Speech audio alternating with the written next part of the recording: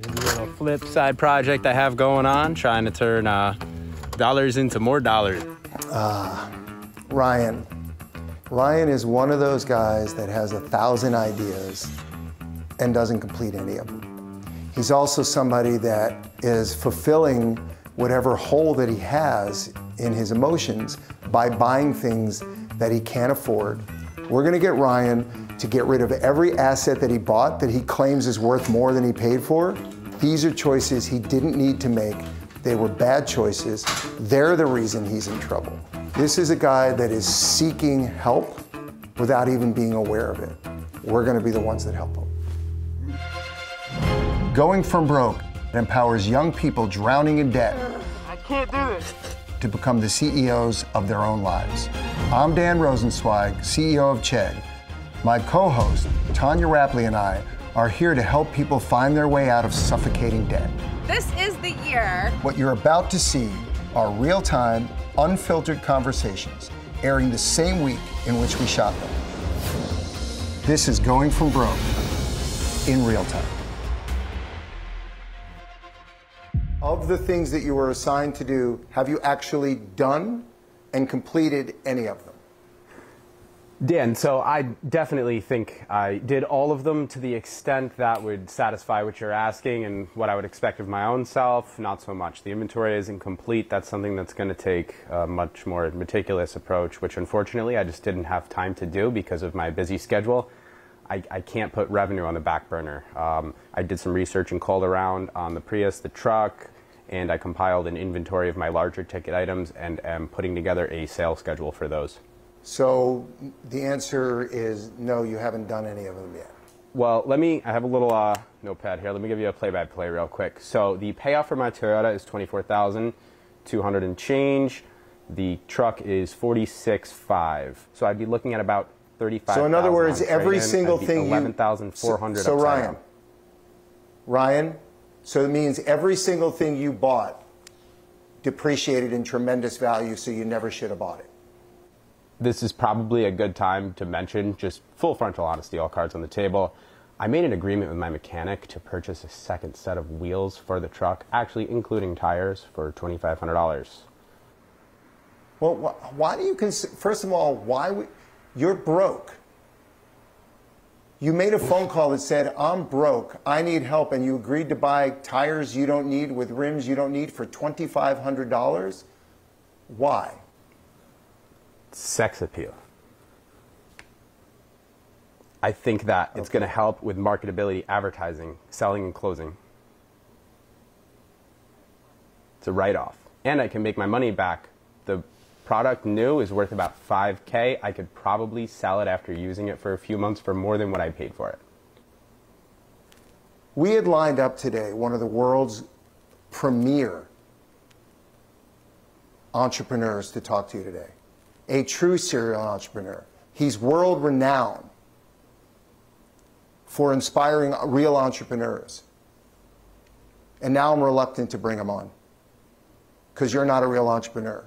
You're a serial excuse maker, not a serial entrepreneur. I've got GaryVee waiting. Tell me why, when I talk to him privately next, that I should tell him it's actually okay to talk to you. Because he's going to be embarrassed if what he tells you to do, you start making excuses for also. So tell me why. And you've got less than 2 minutes because I got him waiting and I don't keep a man like you.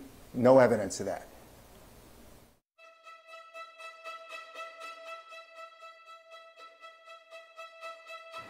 The famous GaryVee. Thank you for being willing to come on Going From Broke and to help a young entrepreneur. I have been, as you know, an admirer of yours for a long time. What made you say, you know what, I'm going to do this. I'm going to talk to this kid today? I think when you love a game so much, you always want to give back to the game. And we hear that a lot in sports, and I know you're a solid sports fan as well. You know, and so entrepreneurship is my game. I didn't get into entrepreneurship because it was the cool thing of the day. Entrepreneurship got into me, and I think that more people need to understand that truth.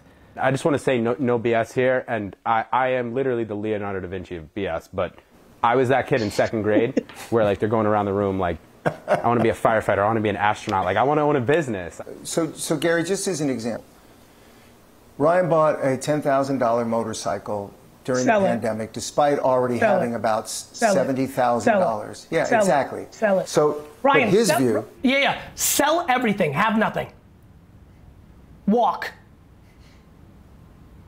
I see a strategy mistake because you've got to stop the bleeding.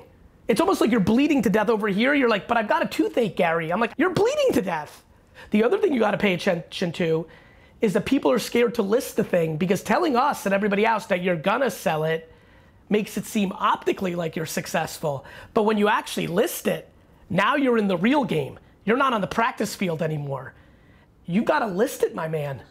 You're bleeding to death. Nobody cares that you have a toothache. Totally, I understand the optics of it really is, one of the critical factors here. And I guess, and please correct me if I'm wrong here. No, but real quick, real quick. I'm sorry to interrupt you. The optics are the only thing in the world that you should not care about. To your point, Ryan and I just got into a very vigorous debate over, here's a guy that's broke. He's got 3 cars, he needs 1, and we told him to sell them, and rather than sell them, you know what he did? He committed to buying $2,500 worth of new tires and rims for the truck we want him to sell, because what were the words you used, Ryan? It gives you what? Sex appeal? Do you know what my greatest hope is, a couple minutes into this? Is that one day you and I, in 20 years, will have a beer, and we will watch this video, and you will laugh at yourself the way that anybody who's ever operationally created success is laughing at you right now.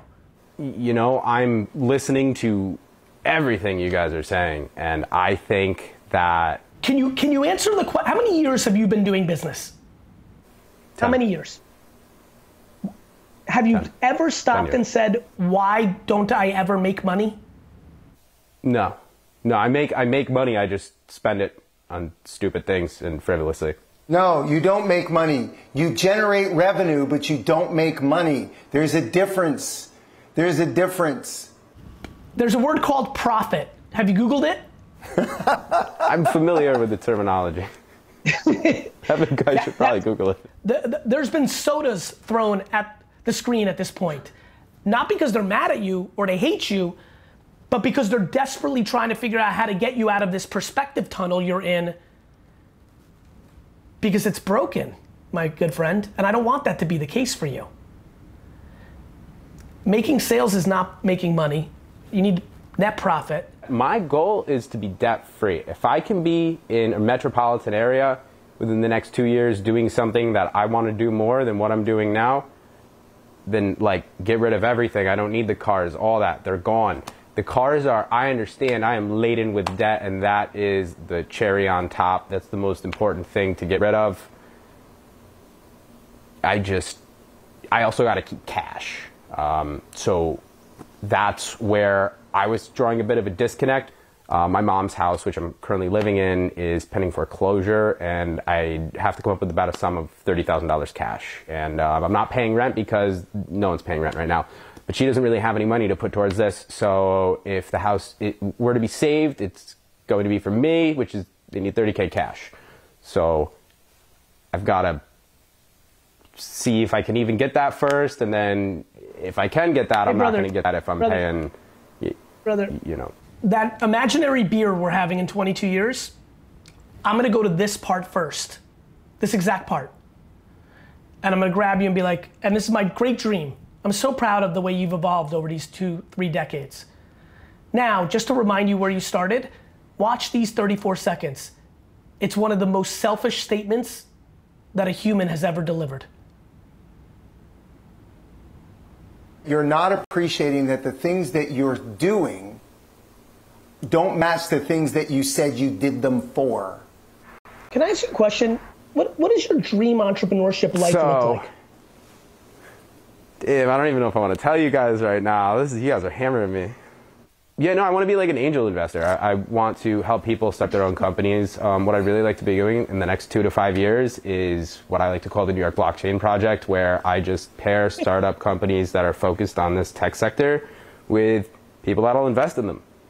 And then 10, 20 years from now, I want to get into biotech and create a sustainable technology that will help re-aerate the atmosphere to reverse the effects of global warming.